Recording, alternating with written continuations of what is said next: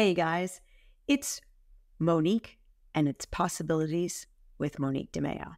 I decided that on this podcast, I would have a blend of really great women being interviewed and also some of my voice. And I thought, let me do some quick 15-minuters just on a topic at a time. And today we're going to talk about inertia. So I'm literally going to set my timer. So the promise that I make to you will happen, and I will not speak more than 15 minutes on inertia. What does inertia mean? Basically, the idea of change, the idea of movement versus staying in place is what we're talking about. And how does that show up for people? Well, inertia could be a variety of things. It could be, I don't want to change my habits. I don't want to change my job. I don't want to change my outlook on life or work or food or exercise or lifestyle or all of the above, or relationships or all of the above. And I had an experience with inertia the other day with a client, and it really made me pause. It made me think about, wow, we are presenting an incredibly compelling reason to do things differently for you, Mr. Client, and your organization that would ultimately save you time, money, and offer better results. And yet, this happened a couple times last week. It must have been like, I don't know, Mercury was in retrograde, as I like to say, or something. But the point is, in these cases, we were turned down for the simple reason that they didn't want to change. They didn't want to change because it ultimately impacted somebody's job. It impacted the way they did business, and God forbid you should mess with what was already happening. So I had this flashback of, oh, we've already tried that. That'll never work kind of routine, right? So when do you see this? Do you find yourself in a situation going, oh no, that's great for you, but that would never work for me. Oh, she works out every day and she gets up at 5:30, or she does this or she does that, but I've tried that. It doesn't work for me.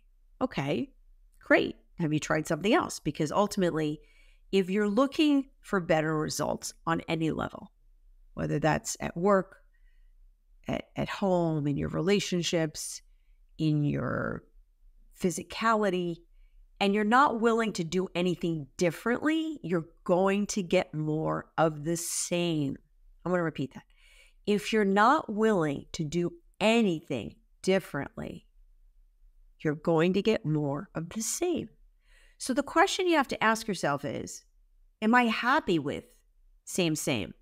Well, if you're complaining about it and you have friends that you complain to, have you ever been in this situation where either you're the complainer or you're the complainee, and your friend is whining or waxing on poetic about the same thing, and you see her again and it's the same complaint, and then you see her again and it's the same complaint? At what point do we pull ourselves up from our bootstraps and say, I'm not happy with the way things are, whatever that is, and I need to change something because this isn't working? I don't know. Or you're stuck being stuck and you're happy there. So stop complaining, because at that point, you really don't want to change anything. You just want to complain about it. And here's the thing with people listening to us complaining to them. They don't want to hear it more than maybe twice, because at that point, they get the message. The message is, I just want to vent, but I really don't want to do the work that it's going to take to change the situation. I just want you to tell you I'm unhappy with my husband, boyfriend, 40 pounds, job, house, whatever it is. And you say, you presumably, as a good friend, you would give them some advice, and it would be something like, well, have you considered, or did you want to, or what about if you did this? Or, some friends will just come out and tell you what to do, depending on how they're wired. And then you would be like, yeah, no, I don't think so. That's not for me. Yeah, no. And you find yourself being negative Nelly. So here's the thing we have to think about with inertia. What's the return on investment on the thing that's bothering you? Is it really worth staying stuck? I don't know.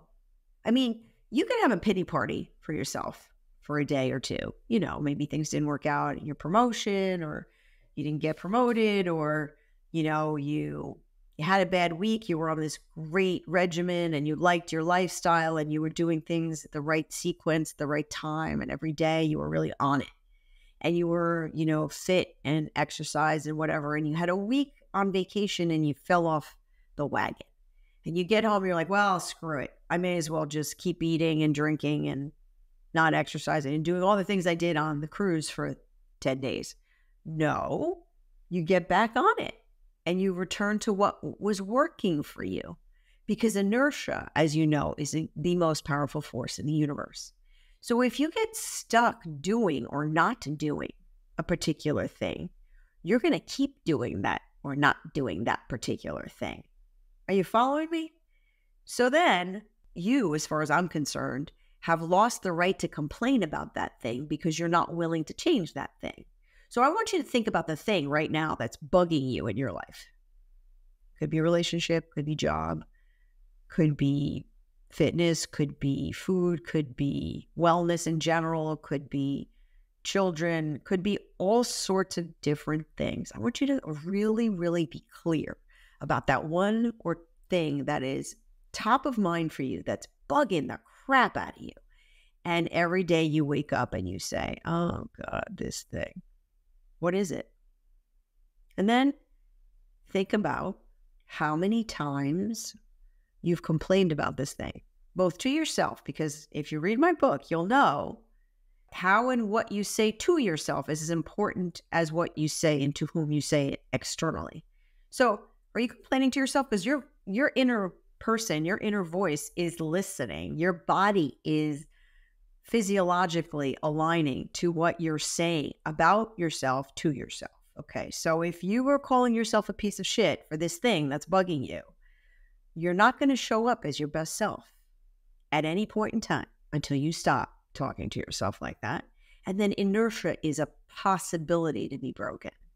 But until you don't do that, you're going to get more of the same. So this thing that's bugging you, have you complained to your friends about it? Have you complained to your partner about it in addition to yourself? So now is it consuming all sorts of calories for you? It's consuming all sorts of time. Are you feeling good about the time you're putting into this thing? Or do you think maybe if you spend half the time complaining and or sharing this thing with other people, changing the thing that needs to be changed, would you come out ahead? Wait, let's think about that. What is the return on investment on doing things differently? Well, you have a better chance of getting what you want. If you do nothing, you're going to get more of the same, which means you're going to continue to whine about it, which means at some point, no one's going to want to hear it from you anymore. So you're in the middle, if not at the end, of your possibilities if you do nothing. Nothing happens without action. Nothing. Let's be clear about that. You can think about things. You can dream about things. You can write about things. But if you keep in the outer space of actually doing the thing, it means nothing. It's a dream. It's a thought. It's an aspiration. But aspirations and dreams and goals that actually happen, they can't happen by thought alone. Unless you're bewitched or I dream of genie and you can just will it to happen, or you live at Hogwarts and you have magical powers, you actually, as a human, need to do something with those thoughts. So it's like saying, I want to write a book. I want to write a book. I want to write a book. There's only so many years I could walk around saying, I'm going to write a book someday. At some point, I got to put pen to paper and I got to write the freaking book. If you want to become, fit, there's only so much thinking about being fit that you can do without actually having to enter into a gym or get an app or get a piece of equipment or go outside and walk or run or bike or whatever it is. At some point in time, that inertia has to be broken. And what really is crazy to me is how much as humans we spend whining about things. Think about it, really. Have we just become whiners? And then I think the social media, as Karen Latimer would say, this compare and despair culture. We go on there. Oh, this one has a perfect life and this one has a perfect this. And oh my God, her business is doing so well and mine's sucking wind. And oh my God, she lost 40 pounds and I'm still feeling disgusting. Oh my God, she just won this thing and she just did a triathlon. And oh my God, she ran a marathon. Who cares? Focus on you and what it is that you want to accomplish. Because I got to tell you, I celebrate my friends who run marathons. I love them dearly. I look up to them. I admire them. But I know for myself, that's not a goal I have. I've run a half marathon just because it was on my bucket list. But to me, running a marathon is not something I aspire to. That doesn't mean I can't be fit. That doesn't mean I can't run every once in a while. It doesn't mean anything other than I'm very clear what I don't think is relevant to my fitness goals. And you have to be clear as to what you're willing to do. And with some of the things that you're not willing to do, we're okay, provided you stay open-minded about changing something that you happen to be whining about. So if you're not happy with something, I invite you to consider that inertia can be broken with not only the right mindset, but the right action plan. And action is so much stronger than words. So when my son will say, "Are you still working on that, Mom?" I am still working on that. But my words and my actions have to line up. So if I say, "I want a better relationship with you," I kind of have to suck it up and make it happen. So it's on me. And ultimately what we find out as we go through life, and the older I get, the more I'm clear about this, it's always on us to make things happen if that's something we want. If we want something very much, no one else can get it for us. Or sometimes when they get it for us, that's fine too. If you can say a material object, somebody can buy that for you, sure. But if you have a goal that's really a self-actualization goal, a goal that you have for yourself that you hold dearly, that you've held for a long time, or that you've thought about or dreamed about, that goal has to be backed up by an action plan. And, I've had a sports psychologist on this podcast, and she's talked about mindset. And mindset is so much. I talk about internal narratives and external narratives in my book. That's so much. It's all about what it is that you think and what it is that you're willing to do in order to make those goals and dreams and thoughts actually happen. And I invite you to consider every time you hear somebody around you say no to something, that they're actually being motivated by fear. And that's really what it is. The boiled down version of inertia is fear. And I invite you to consider that you can break that cycle.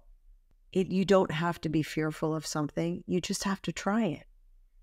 Michael Jordan is the first person to tell you he got cut from his basketball team in high school. He talks about making thousands of bad shots in order to make the good one. You talk to people who have excelled at the highest possible levels, and they all have stories about trying and failing. And I'm going to connect the dots between inertia, fear of failure, and actually doing something and getting what you want. So I'm going to leave you with the thoughts of, think about in your life, the people around you.